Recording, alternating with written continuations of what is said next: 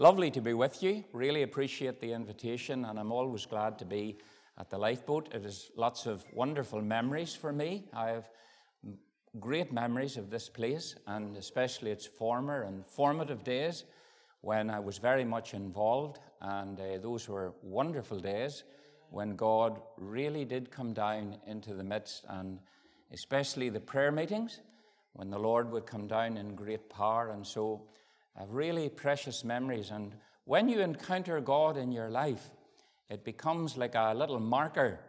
You see, you have a better view of things. And the higher up you go the mountain with God, the better you'll see. And the less you'll desire to stay in the lowlands. And I'm grateful to God for many memories where God brought me up the mountain in this place. And I do trust and pray that the work will continue and that God will bless it, and that truly the best is yet to be. I believe that with all my heart. The best is yet to be. We're going to turn in our Bibles, please, to the book of Genesis chapter 2. Chapter 2 and verse 7. Chapter 2 and verse 7. Now, it's a familiar verse, but we don't want to take God's word for granted. We're so grateful to have the word of God. We'd be lost without it. And I like the words, especially with what I'm speaking on tonight, that Paul, when preaching, called it the word of life. It's the word of life. There's no other book like it. It's a living book. So we turn to the book of life, and we're going to read from chapter 2 and verse 7. And the Lord God formed man of the dust of the ground, and breathed into his nostrils the breath of life, and man became a living soul. Turn over with me now, please, to the book of James, the other end of the Bible. The book of James. Just go back from Revelation and Jude, and then you'll hit John, and then back to, or rather you'll hit James then.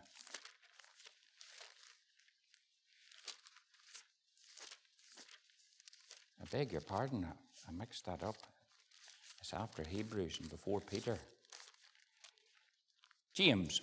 And we're going to read from chapter 4, and again it's a very familiar verse in the Bible. James chapter 4 and verse 14. James chapter 4 and verse 14. And James, the brother of the Lord, is speaking, and he says, Whereas ye know not what shall be on the morrow, for what is your life? It is even a vapor that appeareth for a little time, and then it vanisheth away. Let's bow in prayer. Our Heavenly Father, we want to thank you for your precious and living word. I want to thank you, Lord, for your great love for us, in that you sent your Son. We bless you for the gospel. We thank you for its truth. And we pray in Jesus' name that you'll grant the anointing and help of the Holy Spirit. Lord, when Paul preached, he said, I preach not in word only, but demonstration of the Spirit and of power. And I pray for the demonstration of the Spirit and power. And I pray that souls would be arrested by the Holy Spirit and convicted and converted, and that men and women would be born again. Help us then, Lord, as we look to thee, and grant thy help and put a hedge around us as has been prayed, a hedge of light. In Jesus' name, amen. Amen. There was an occasion in the book of Samuel whenever Abigail had come to see King David. He wasn't king then, but she came to see him because there was a real threat that David, because of the action of Abigail's husband, he was going to kill a lot of her servants and maybe her herself. But she knew that he was hunted by Saul. And she said a lovely little statement that I never recognized as a Christian until I went to the Faith Mission Bible College. And when I went to the Bible college, our principal used to pray in the prayer meetings, and he always prayed this. And I used to wonder where it came from, and then I stumbled on it. It was in the Bible. And this is what Abigail said to David. She said, "My Lord, I pray that you will be bound together in the bundle of life with the Lord your God." I always thought that was a lovely little statement. Bound together in the bundle of life with the Lord our God. That's a good place to be, by the way. She was saying what was good. She says, David, no matter what happens to you, and no matter what Saul tries to do to you, you're in the bundle of life, all the variables of life, all in together. But he said, you're with it, with the Lord. That's a good place to be. I hope you're there tonight. I hope in the bundle of your life, you're in with the Lord your God. And you're not without him. Well, my question tonight is similar to last week. Last week I asked the question, what is man? And we went through that as best we could. We're developing it a little tonight, and we're taking a slightly different theme, and maybe you already know it. What is your life? Not what is man, but what is your life? Now, forget about the person beside you, and forget about the business tomorrow. Some of you are very business, some young men here, and you are thinking, and what will I be doing, and I need to sort that out. Just forget about that for the moment. Because thinking is very important. And one of the beauties of sitting in God's house, and if you have a faithful minister of the gospel and the word of God, is that you have time to think. And that's a good thing. What is your life? Well, everybody could give their opinion as to what life is, and they do. But basically, if you were to nail it all down, you would have three simple questions that both Christians and non-Christians agree on, and that is, where did I come from? Or some would question it, why did I come? Then why am I here? What am I here for? And then the other one, where am I going? Now, they're great questions.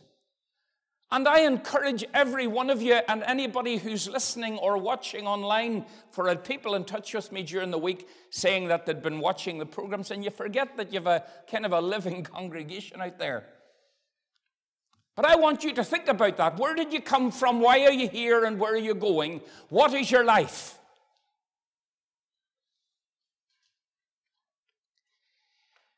One man was deciding to go through life, and he put it into 7 words. He said, this is your life in its entirety. Initially, he said it spills. Those of you who are parents know all about rearing children and spills. And you fathers, if you're anything like me, keeping the car tidy, and you've it all polished, and the child comes in and throws yogurt all over it and sticks everything to it, and you're afraid to touch the back of the car, you feel like just putting a hose into it after they've been in it. Time of spills. But then they've to leave and go to school, and they've start getting educated, and pressures of life. It's a time of hills to start climbing, start learning, and learning fast. And there's some of the little ones here, and you're starting your wee hills. But then there's a time of thrills. Why? You have your strength and your vitality, and there's so many things you want to do and accomplish in life, and you get your phase of thrills in life. But then, of course, when that happens, very soon you get married and you have a family, and then it's bills. You're all familiar with them, and they'll be increasing from what I hear. And from what I've felt as well, I've been running around turning lights off everywhere. I feel like pulling every bulb out of the house, getting candles back. Oh, any time of bills come, with all of that. And then the time of ills. And the joints get sore and you can't get up anymore and you can't put your socks on anymore without sitting down. Or maybe lying down. Oh, why, the time of ills come, and then the time of pills come. Whenever instead of cornflakes, you've got a cereal bowl full of tablets. You get there too. The time of pills. And then the time of wills comes. Well, I think that succinctly covers life, doesn't it? That's what covers life. But you see, my dear friends, there was a man in the Bible called Solomon. And other than Jesus Christ, he was the wisest man who ever lived. It was given by God. He didn't achieve it. God gave him, and he made him the wisest man. And that's why one of my favorite books in the Bible is the book of Ecclesiastes. I love that book. I go through it several times every year. Love that book. It's a man talking from his experience. If you want to understand the context of Ecclesiastes, he's talking about what he has done and what he learned and all the mistakes that he made. And he's kind of giving us a review of his life and telling us that all the things he has done and all the buildings that he built and all the cities that he built and all the wealth that he had and all the wives that he had and everything that he had in life and alcohol and he had humor and laugh, and he had it all. And he starts the book with these words, vanity of vanity, meaningless, meaningless.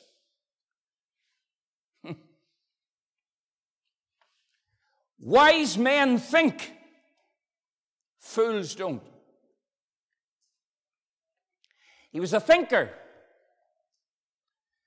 And he sat down and he thought about it all and he said, you know, the whole thing's meaningless.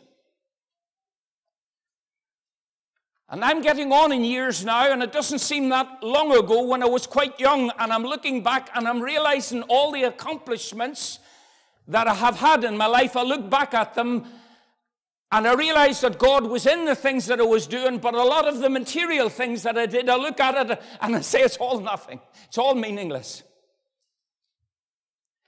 It's just like a mirage. You think that it'll satisfy you or do something for you, and when you've it done, if you even get to do it, you say, well, what was all that about? Well, that's what Solomon said. That's what Solomon said. That was his experience. You see, my dear friends, let me give you a few truths from the Bible as to what God says about our life.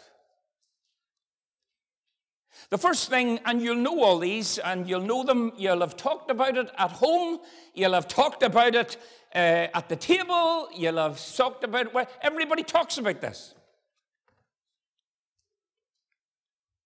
First of all, life is a gift. Now, last week we went through, and I'm not going to do it tonight, we went through the absolute absurdity of believing that man came from a wee blob and protoplasm and eventually a handful of cells formed together and all that stuff. We're not going to go down that route. Using even what we call, I don't know if everybody's familiar with the word, using a little bit of gumption. Just gumption. You'd know it was nonsense.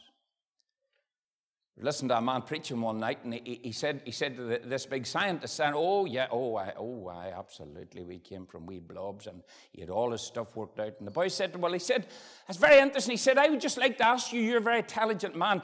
He said, well, you see, whenever the first kind of major organization of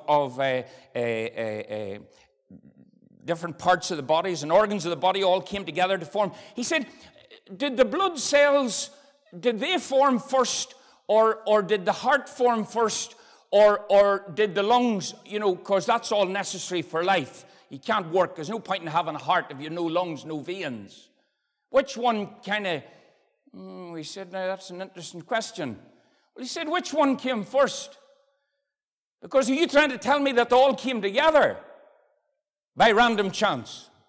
And the more he talked, the more the boy scratched his head, and boy, he wanted out of the conversation. Just gumption. Is it any wonder that God Almighty himself never gives any kind of credence to these so-called smart people? And God says, the fool hath said in his heart, there is no God. God uses one adjective. You're a fool. You're a fool. You might be an educated one. You could be Cambridge or Oxford, but you're still a fool. It's a gift. The verse we read together is that moment, and I often imagine it whenever God had created man, and he's just a lifeless body. That's all he is, a lifeless body. But he has everything there. The eyes are there, the ears are there. God knows what he's making. But this guy who's made, he's lying lifeless on the ground, made from clay. The Bible says that God came right over him. And the Bible says that he got right down to his mouth and God breathed into him. I love the word in the Hebrew of the word that was used because it's ruach. Ruach. And it actually conveys the actual truth of the breathing of God. Ruach. God breathed his breath into this lifeless form. And whenever the body and God gave the spirit, when they came together in the middle, a soul was created. That's how man was made. Gift from God. Gift from God. Where'd it come from? Came from God. Came from God, that's right, came from.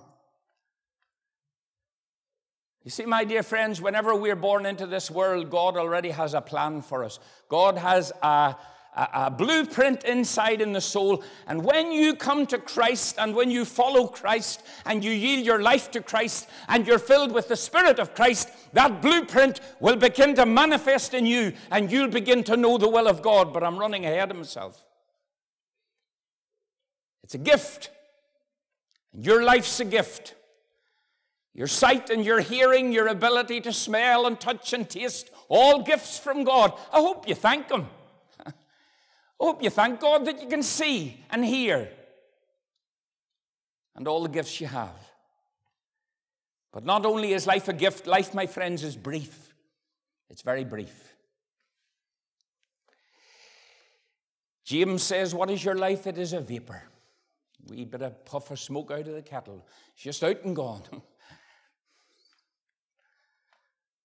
I was talking to a man one day and he says to me, you know what I found out? He says, my life's like a roll of toilet roll. I says, is it? He says, when you get to the end, it goes fast. Well, that's true. When you get to the end, it goes fast. The brevity of life. Oh, my friends, so long we have lived, so many years, and yet, isn't it like that? It's not so true. We all say that. We all agree on that. Life is brief. But in James chapter 1 and verse 10, the Bible says that our life is like a flower. It grows up and then it's cut down. Withers, gone. You see, my dear friends, he's not speaking there primarily just about the brevity of life, but he's talking about the decay. Now, that's very interesting about the flower growing up and cutting down and it's gone. You see, that speaks very powerfully to us, and God uses the flowers of this creation that we're in to speak to us. I hope you know that. All creation speaks. And that wee flower fades and goes down, and that's every year to remind us that's what's going to happen. It's not God's plan, mind you. It's not the original blueprint for man, but in the providence of God it happened. Don't ask me to explain why, because if I could explain to you why, I would be God, but I'm not God. But I believe God is big enough and wise enough and has a better mind than the mind He created inside me to understand, and He knows that it's worth doing. And if He knows it's worth doing, I'll settle with that.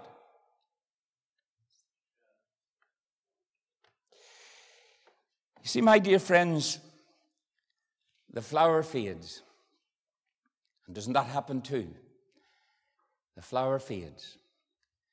And we begin to feel. And for those who get into old age, and then, of course, life becomes a burden to themselves.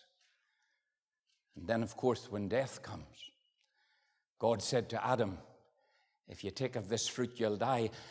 And when he did, God said, dust thou art, and unto dust shalt thou return. And my friend, it's hard when you stand at the loved one's graves and you're fighting back the tears and your heart's heaving inside you and you're leaving that loved one into the cold clay. That's very hard, but that's the fulfillment of God's own word. God said, dust thou art, and unto dust shalt thou return. And if Jesus doesn't come back, that'll happen to me. And it'll happen to you. Yes. The flower decays. But then the Bible says in Job 7 and 6 that our days are faster, quicker than a weaver's shuttle. Boys, that's fast. My wife's from Outer Hebrides, the wee island of Harris, and they make the Harris tweed. I remember when the children were small, we went up and there was a little lady, she was a lovely Christian. We used to go and visit her every year. We went on holidays, and when we went into our wee home, beautiful wee place called Proclapool. And it looked out over Harris, over to Skye. Beautiful, absolutely idyllic, beautiful. And this wee woman had her wee loom out in the shed. We went out in to watch, and I said to the children, there were 5 or 6 or whatever, I said, now this lady's going to start with her feet with this thing, and you keep your eye on that wee shuttle, that wee thing there. You watch that. And their wee eyes were sitting like organ stops watching this thing. And suddenly she started. Whack, whack, whack. Man, they looked round at me. I said, you can't see it. You can't see it. It's going that fast. That's how quick your life is. Quicker than the weaver's shuttle. Well, you know, friends, that's fast. But I happened to be reading this week, and I wanted to read it to you, for I've never heard it before, but I want to read it to you. Because a wee bit of education always does us well when we're in a meeting, even whether we're a Christian or not. Well, you turn with me to the book of Job till you see this. In Job, Psalms, and Proverbs, you go to Job.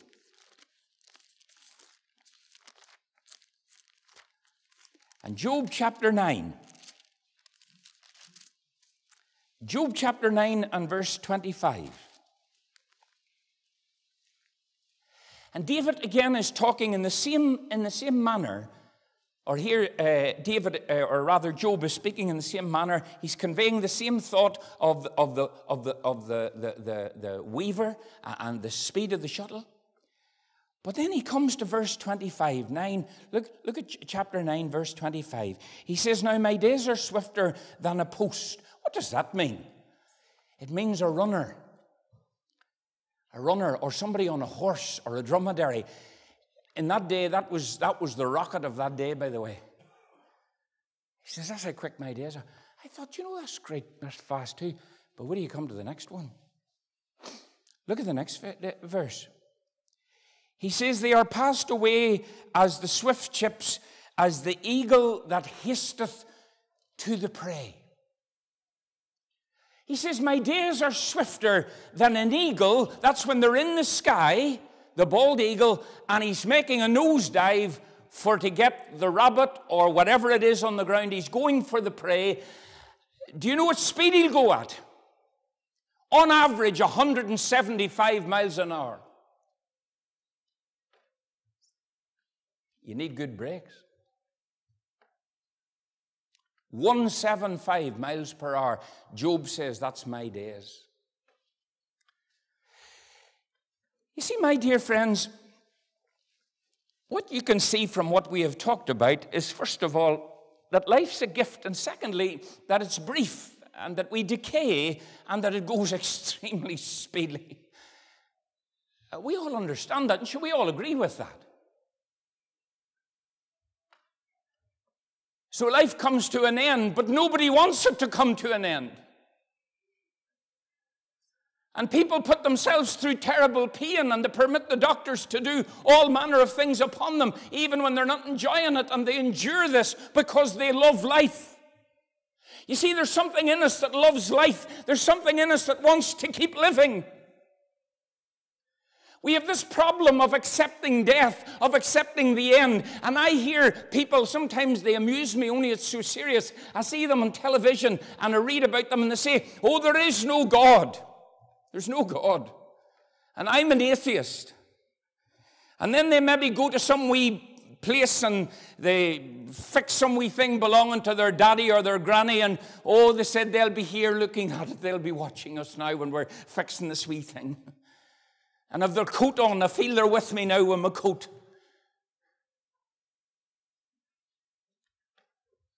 Load of nonsense. Load of nonsense. You see, even among the people who are atheists, when it comes to the bit, many of them during the bombings in London when they blew up the buses, a number of atheists were interviewed and they said, I don't believe in God, but when I was in the midst of that, I prayed. Didn't know who I prayed to, but I prayed. Oh, aye, my friends. Eternity is in the heart of man. You can try and arrest it, you can try and reject it, you can try and deny it and push God out. And the reason many people push God out is the simple problem. They know that they're accountable for their sin and they don't want to keep God because that means there might be a judgment. And woe betide if there's a judgment. Woe betide that God would take us to the courtroom for how we've lived. Woe betide that the Bible was right, that man dieth and wasteth away, man giveth up the ghost, and where is he? Woe betide if we said, my friends, it is appointed unto men once to die, and after this, the judgment.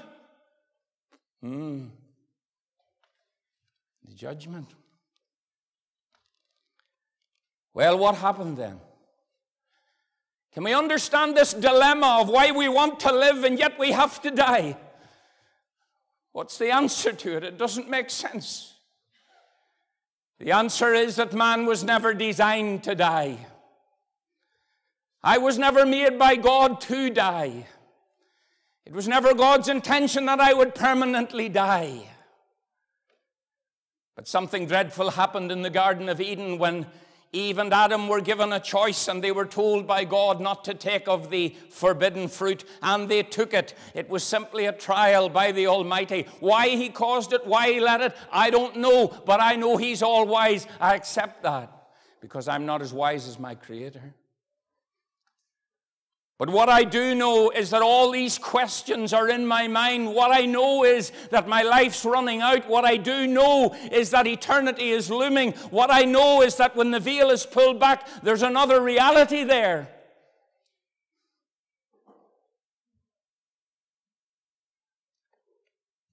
You see, my dear friends, what happened was that sin entered, and the wages of sin is death.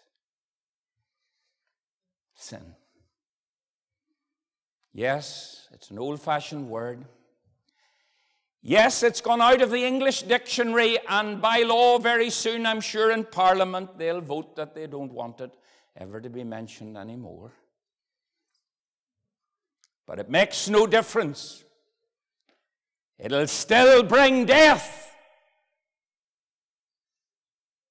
because sin is still in every man, whether he denies it or not. You say, well, Alan, that's not very good news tonight. No, it's not. There's nothing I have told you tonight that's really good news. And the gospel means good news. So, what's the good news then? Well, the good news is that Jesus, God's Son, came to this earth. He was God, the Son. He was the eternal God who always existed, was never created. He, the eternal Son, laid aside His majesty, His glory, and somehow He became a man. And He was born of a virgin unlike any other. He was born of that virgin, and He lived a completely sinless life because He was God. He came to identify with us. He came to really enter into our world, to enter into our trials, to enter into our pain. And there are those who are in clergy and those who are in churches, and they say, well, he came that we would follow him, and he laid down a good example, and we would try to be good and be nice and behave ourselves and don't hurt anybody and all that. My dear friends, Jesus came to die. He didn't come to make bad men good. He came to make dead men live. And Paul, when he was writing to the church in Ephesus, he said to these people who were now Christians, he said, you know, I remember you whenever you weren't Christians. I remember the type of people you were, your sinfulness, your greed, your foul tongue, your immorality, your perversion, your worldliness, your godlessness, your hatred of your parents. He said, I remember all your behavior. But he said, you hath God brought to life who were dead in trespasses and sin. I want to tell you, dear friend listening, that if you are not saved by the grace of God, if you have never been born again, the terms Jesus used, if that has never occurred, that you've been born into his kingdom, I want to tell you that you're as dead to God as the man or woman in the coffin is dead to this world. That's how dead you are. That's how far you are from God. But you say, Alan, I pray. Okay. There's lots of people pray and they're not born again. There's lots of people who are very religious and they've all got their religion. Surely there's lots of ways to God. No.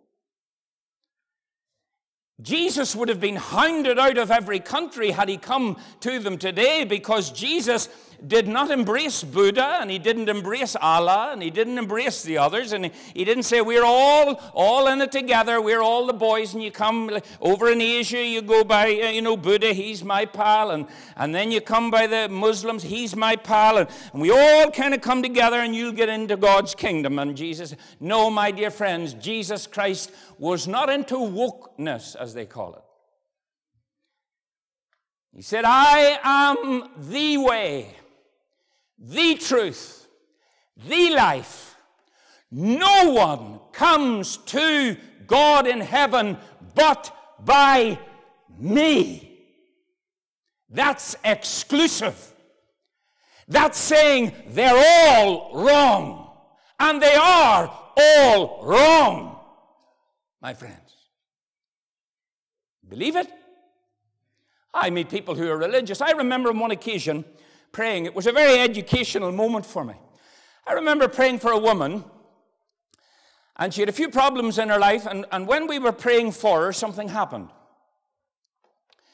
She had come to the Lord, and she was making some kind of advancement, but there were problems.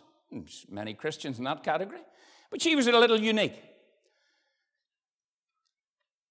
So when we were praying for her, she said that she had been over in Hong Kong at a time, or China, and that before she became a Christian, she was into a bit of Buddhism. You know, Buddha, the big fat boy that people, the big ugly beast of a thing. Why people put it around their house, God only knows. If you have it in your house, put it in the bin, it'll curse your house. By the way, Deuteronomy 7 will tell you all about that. Well, anyway, I began to pray with this woman, and she's sitting there. She's as sensible as what any of you are, or look to be anyway. And all of a sudden, she takes her hands up like this, and she starts to do this here. And the more I pray, then she breaks out in a language.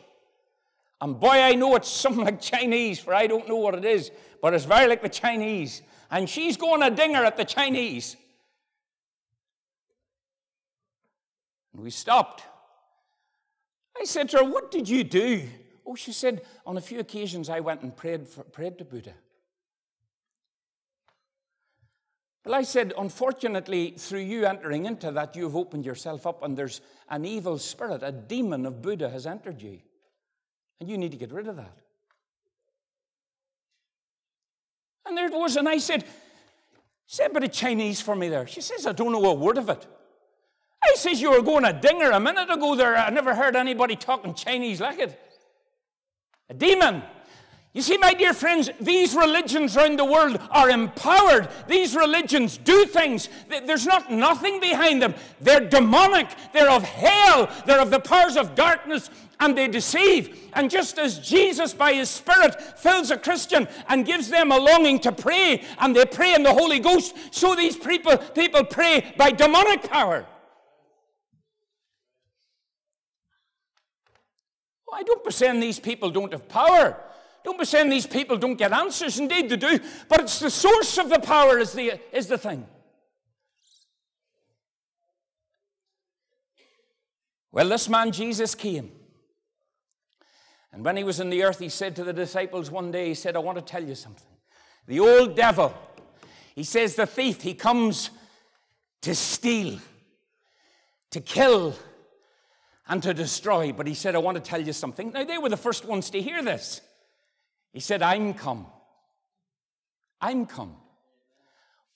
What do you come for, Lord? What do you come? I am come that you might have life.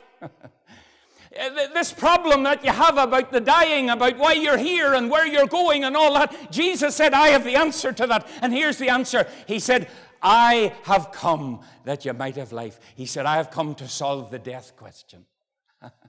I have come to solve the sin question. I have come to solve the hell question. I have come to solve the judgment question. And he said, I'll not only give you life, but I'll give it more abundantly. He says, I'll give you real life. I remember in work, when I used to work, well, I hope I still do, but you know what I mean. When I used to work, and there was boys used to come in that were my age, and I would just become a Christian, and they were maybe in their early 20s, and they come in after Friday night, or Friday, Saturday, Sunday, and they come in Monday morning, and there would be one of them with a big black eye, and there would be one of them, and he was half punch drunk, and all his salary gone, drinking and acting the wag and the fool. I said, boys, how did you get on? We had a great weekend. What did you do? Can't remember. Can't remember any of it. That's not life, my friend. That's not life. Life is when God, the Creator, lives in you. That's what life is. You say, well, in closing, Alan, how would I get this life that Jesus talked about, this abundant life, or that Paul and others talked about, eternal life? I like that one. I like that one. Eternal life. Now, that solves the problem about the dying, doesn't it? The eternal life. But you see, that means that I'm not going to die. That means that this aspiration inside me to live forever, that's fulfilled. God has offered that. Eternal life. I mean, 1,000,000 years would be good, wouldn't it? If he said, I've come to give you 1,000,000 years, you'd jump for it, wouldn't you?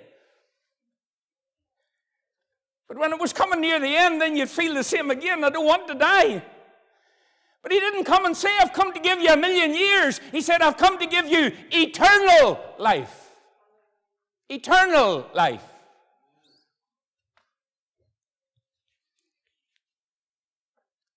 See, my dear friends, what you have to do, first of all, is believe. Believe. Now, why I say that is because Paul said that.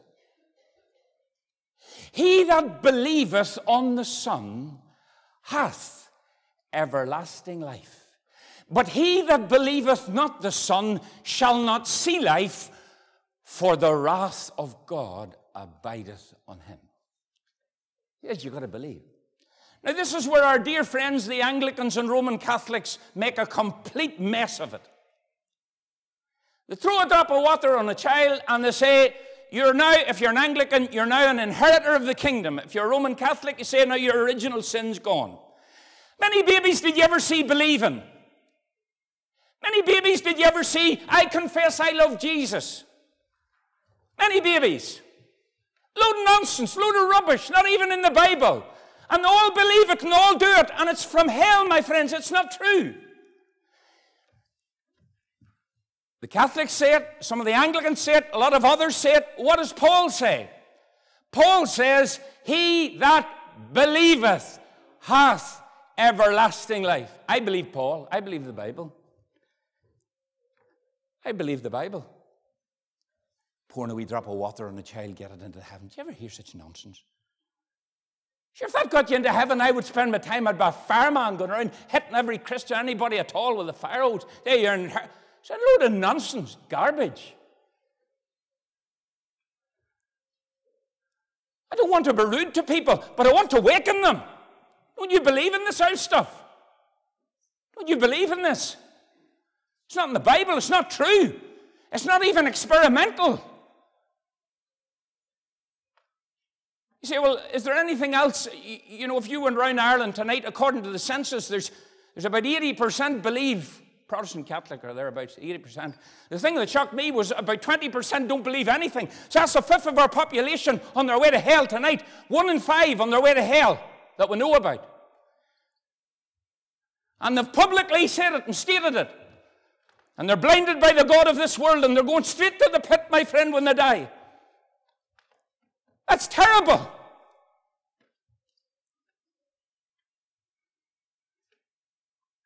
In Acts 20 and 21, Paul says, or Luke rather, he says, testifying both to the Jews and to the Greeks, repentance toward God and faith. See, some people say, oh, I believe Jesus came and died again. And they say, oh, I'm a Christian, I believe the Bible.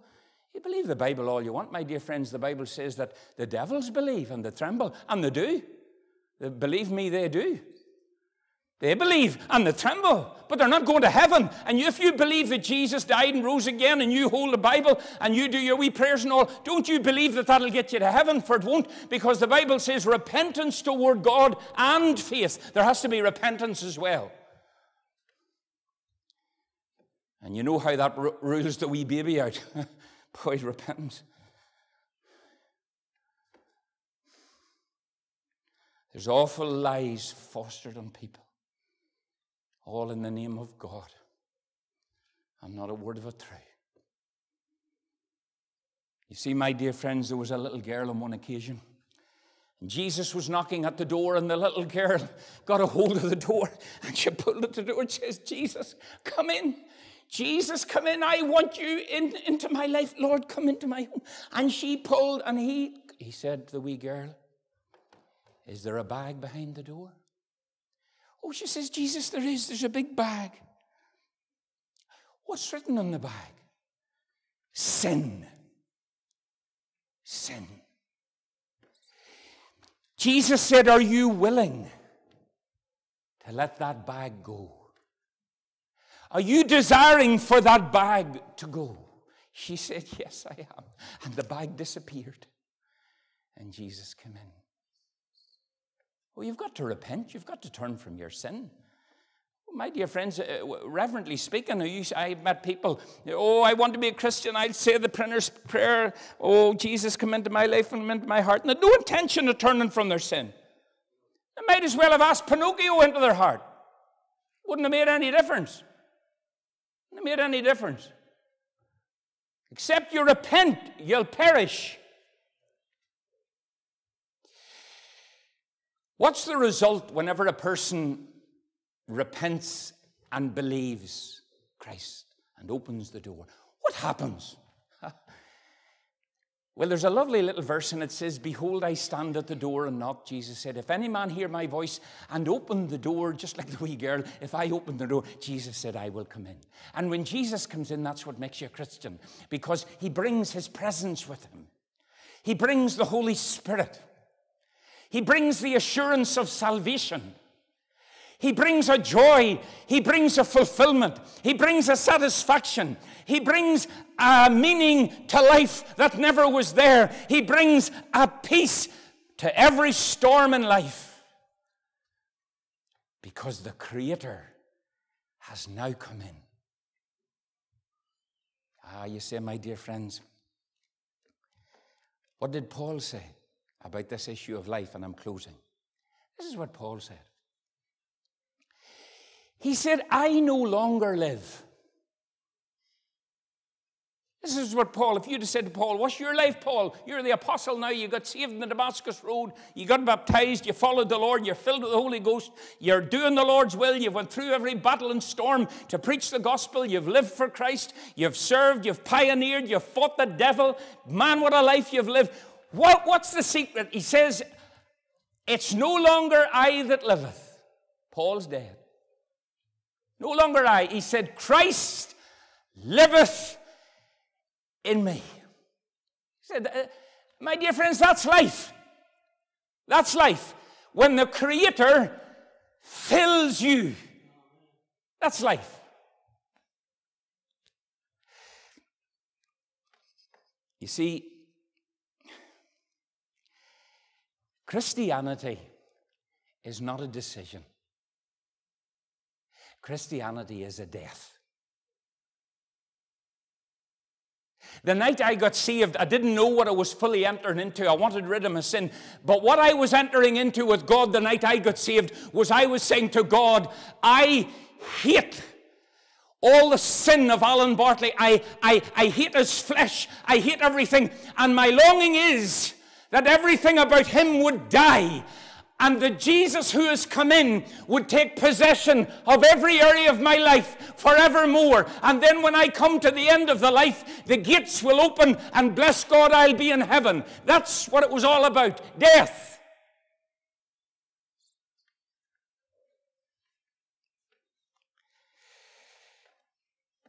Moses writing, he said, I've set before you life and death, blessing and cursing.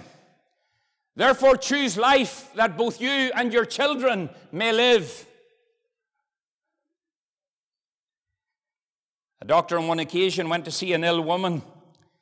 He gave her the appropriate medicine, and 2 weeks later she died.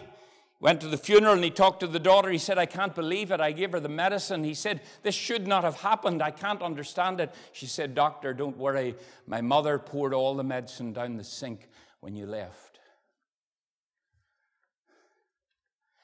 The medicine for the death issue is Jesus Christ.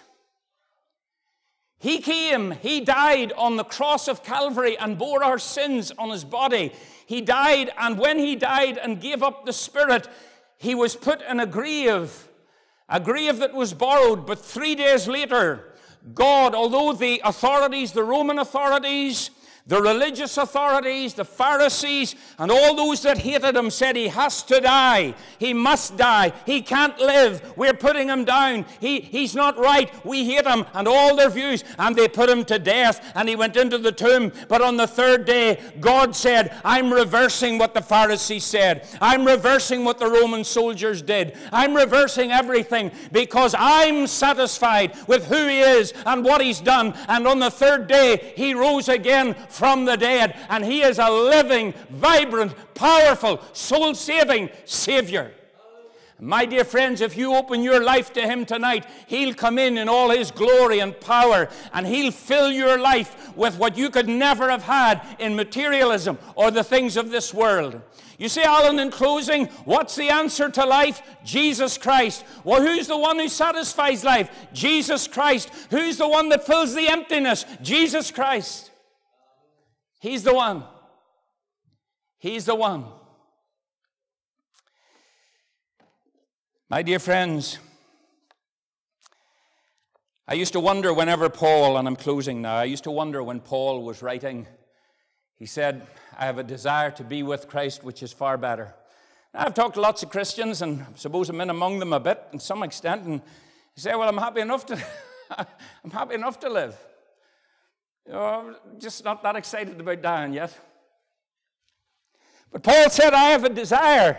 If you're talking to Paul, Paul was saying, boys, I can't wait to get to glory. I said, Paul, that's powerful.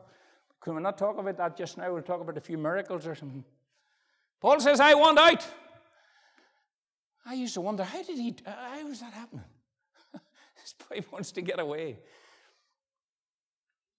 And then I realized in 1 Corinthians, he tells the story. He said, I knew a man in the flesh or in the body, out of the body. I can't tell. He said he had this experience. He was caught up into the third heaven. He saw things, he said, that he couldn't repeat on earth.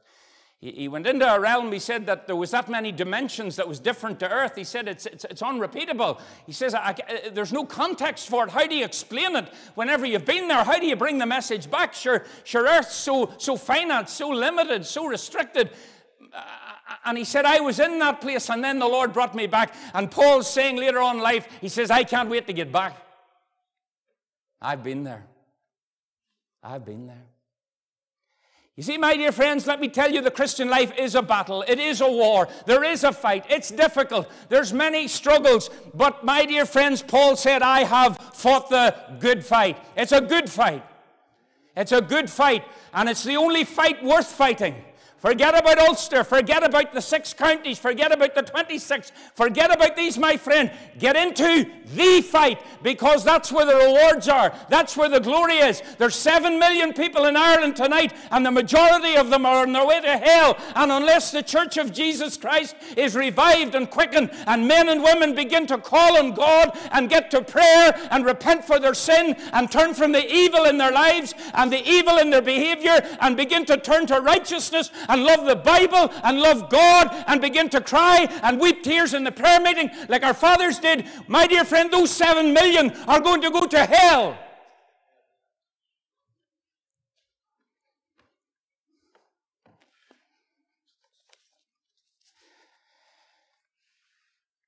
I have set before you life and death.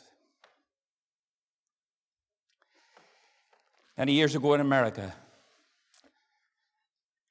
a Christian man was called home. His mother and father were wearied looking after the son. The son had absolutely no interest in the Bible, no interest in God, and was very determined to have no interest. His brother came home from the mission field to deliver his mother and father from the burden of staying up day and night. And he looked after his brother as he was dying. He talked to him about his soul. He talked about him about the need to be saved, about be right with God. But the brother was pushing, no, I'm not interested. I don't want that. Day after day, week after week went on. And then one day when he was attending to his brother, he felt exceptionally tired. Went into the adjoining room and fell asleep. When he fell asleep, he had a dream. He dreamt that he could see his brother lying in the bed. And then a dark figure appeared in the room. He knew in the dream that it wasn't a good figure and it wasn't something that was going to do any good. But he said it walked over to where the brother was, reached into him, and took out what appeared to be his soul. In his dream, he tried to call out, he tried to restrain, he tried to intervene. The dark entity said, I have come for my own. I have come for my own.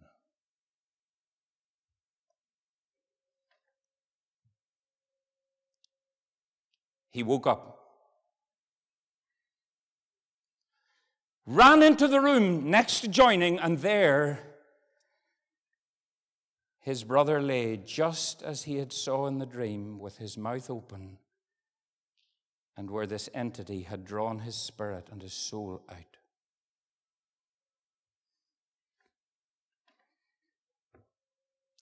I have come for my own.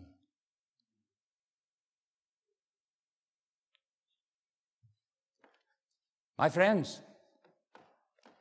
I set before you life and death, blessing and cursing. Choose life. Choose life. Let's bow in prayer. Our Father, we want to thank you for your precious word. And we pray, Lord, that the Holy Spirit will continue to work in lives, Lord. We pray that men and women will turn from their sin. I trust the Holy Spirit to continue to work. Amen.